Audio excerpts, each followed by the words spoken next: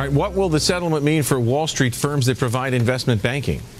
Good question. The investment banking firms that have analysis and investment banking, if they're going to provide analysis, they're going to have independent research. And guess what?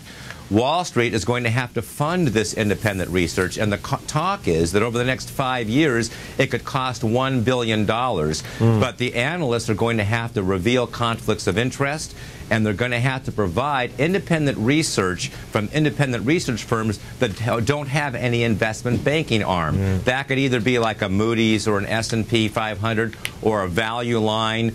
And if a Wall Street firm has commission-led business, that would be okay as long as they don't do any investment banking.